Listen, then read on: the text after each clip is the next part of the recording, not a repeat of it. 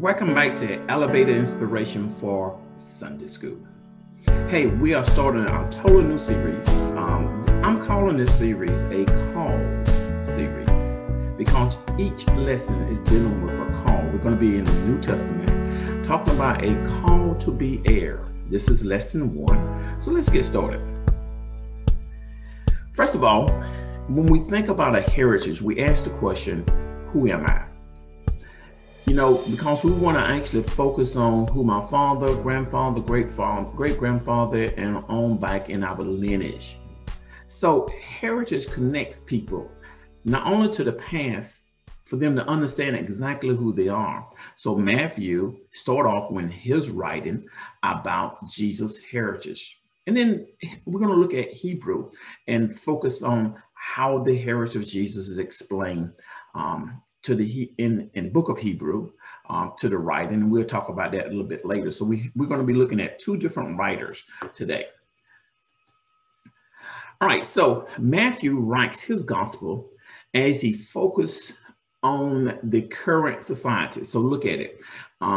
Realize that when Jesus was here, Herod had actually built the temple. So he has rebuilt the temple that Solomon had built that was torn down by Nebuchadnezzar. So, but Herod was not a lineage of the Jewish. So he was not rightfully king, even though he ruled over Judea. So Matthew wrote against this background. And look how Matthew starts out. He starts out by saying, this is the family tree of Jesus, David's son, Abraham's son. So he links it back. Now, I picked this particular scripture here, which is Matthew 1:1-6 from the Message. So I want you to look at verses 2-6. So let's spend some time on this. Abraham had Isaac, Isaac had Jacob, Jacob had Judah and his brothers. So that's where the 12 started. And then we focus on the tribe of Judah. And then we go down is where we're going to find Jesus. But what's interesting, when Matthew writes, he includes women in the lineage. This is so unlikely, but I think he does it for a purpose. I want you to look at the next verse. It says Judah had Perez and Zerah.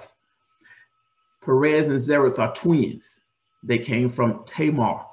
However, Tamar was not Judah's wife. Tamar was actually his daughter-in-law. Look at Genesis' 38th chapter. Judah actually gave heir to Tamar, one of his sons. He did evil in the sight of God, and God killed him. He told Anan, which is his second son, to go down to Tamar, take up your brother's lineage, have a child by her so we can keep the brother lineage alive. And what happened? Onan actually, the scripture said he spilled his seed, and that displeased God, and God killed him. So Judah said, wait a minute now, my 2 sons are dead because of Tamar. However, he promised Tamar his 3rd son, but he was not old enough. And when Tamar realized he was not going to give him his 3rd son, what does Tamar do? She dressed up like a harlot, and she actually have a relationship with Judah, and she bore these 2 kids here. They're actually twins, okay? Perez and Zerah. Now, that's a really interesting story. I wish I had time to go more in detail with it, but go to Genesis' 38th chapter. And then Perez had Hezron. Hezron had Aram. Aram had Aminadab. And Aminadab had Nahshon. And Nahshon had Salmon. And Salmon had Boaz.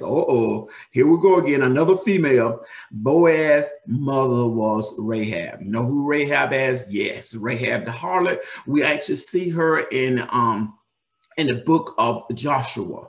In that book, Rahab hired the 2 spies. When they come into the city, she protects them, and look what happens. She actually is in the lineage of Christ.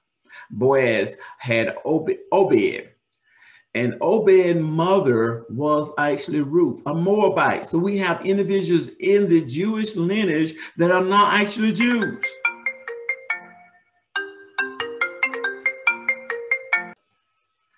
And next we have David. Jesse had David. David became king, but I want you to notice he passed his lineage to Solomon. And who is Solomon's mother? Yes, Bathsheba. And notice how that story, I know you know that story. That is Uriah's wife, who David had killed because he had impregnated Bathsheba, who was another man's wife. So what does that tell us?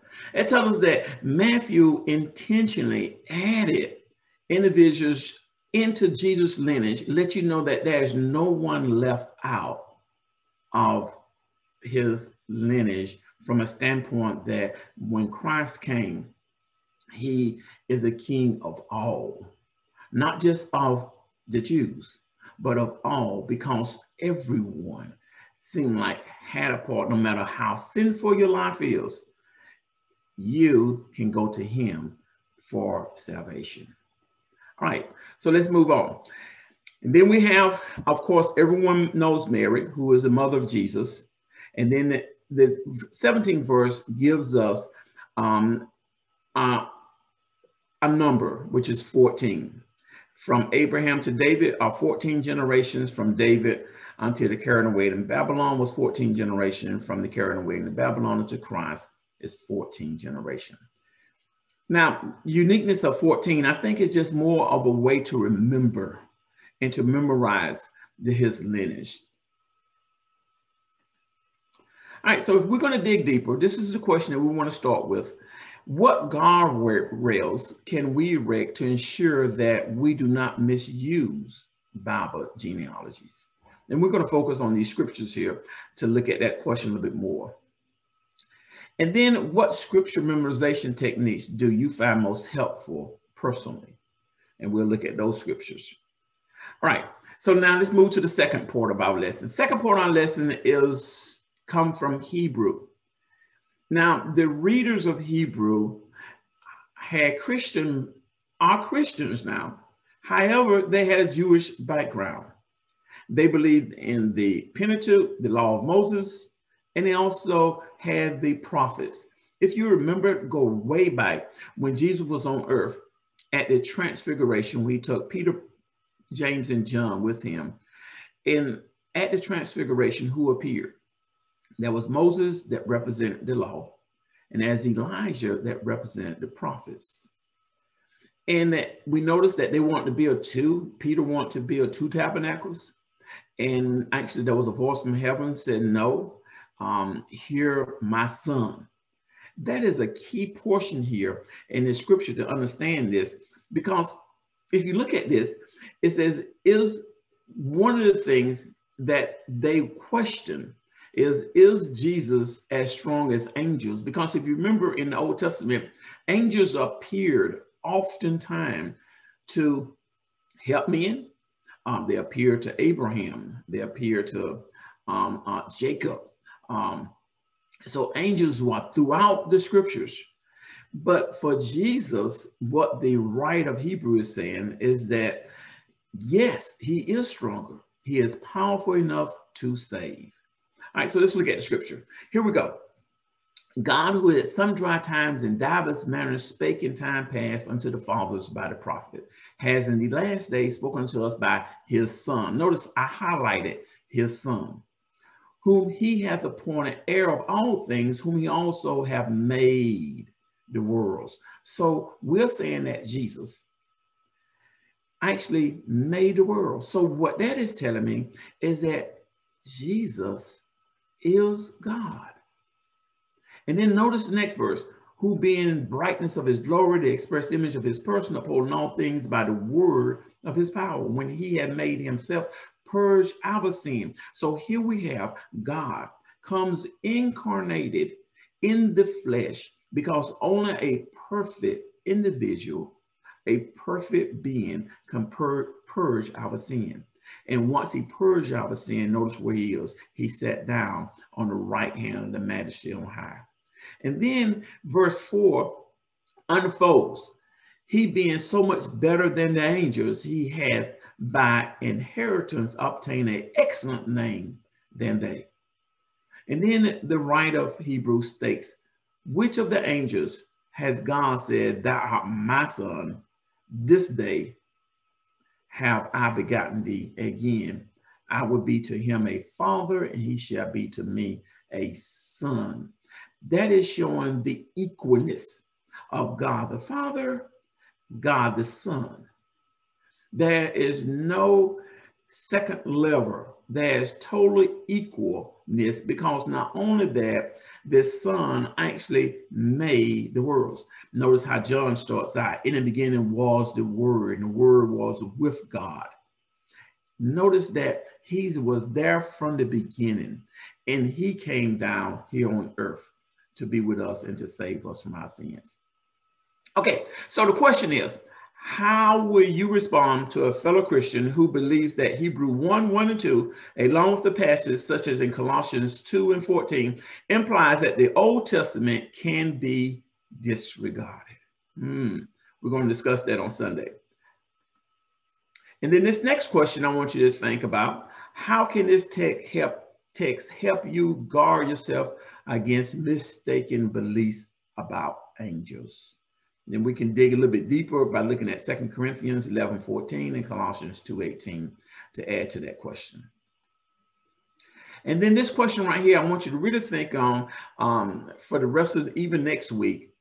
Once you realize Jesus' absolute authority, how would that affect your service to him? Absolute authority.